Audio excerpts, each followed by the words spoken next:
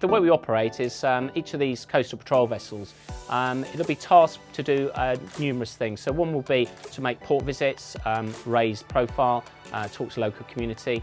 The others will be to look for specific vessels of interest. So those vessels of interest could come from information we've received or intelligence either that we are using as border force or our partners have provided. So we're actively looking for those vessels.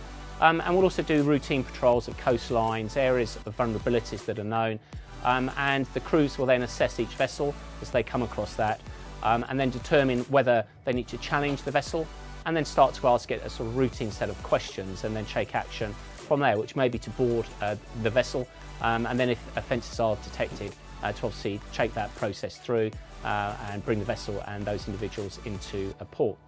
We also work closely with other law enforcement colleagues, so local police, National Crime Agency and others, to make sure that we're supporting each other. So we are securing the UK maritime border, but again against our primary role, which is around immigration offences and customs offences. Recreational boating is absolutely huge, we all know that. So what we need to do is make sure that the majority of recreational boaters can go about their business and enjoy the water and the maritime environment. But clearly some criminals are going to mix within that recreational boating environment. So again, our role is to make sure we can identify where the criminals are and to make sure that we interdict on those. So that actually we can all use the maritime and the waterways safely and without the criminals impacting. If we do have to board a vessel, what we'll do is initially there'll be a challenge made from our vessel. So the commander of the vessel will call the vessel, obviously explain we are border force and the reason that we wish to challenge or potentially board the vessel. There'll then be a series of questions and then if needs be the commander of the vessel will then say that we intend to board the vessel. When that happens, obviously our vessel, if it's a coastal patrol vessel, will come alongside of the yacht.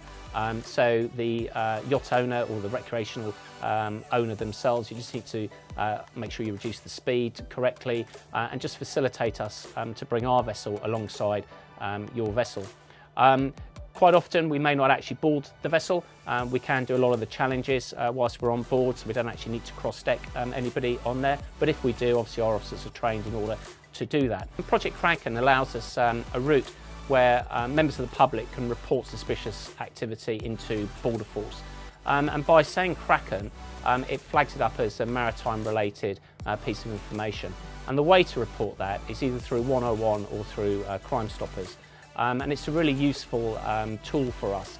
And it means that we can then look at that information reporting, analyse it, and then, as appropriate, put one of our assets, at times quite quickly, to respond to that reporting.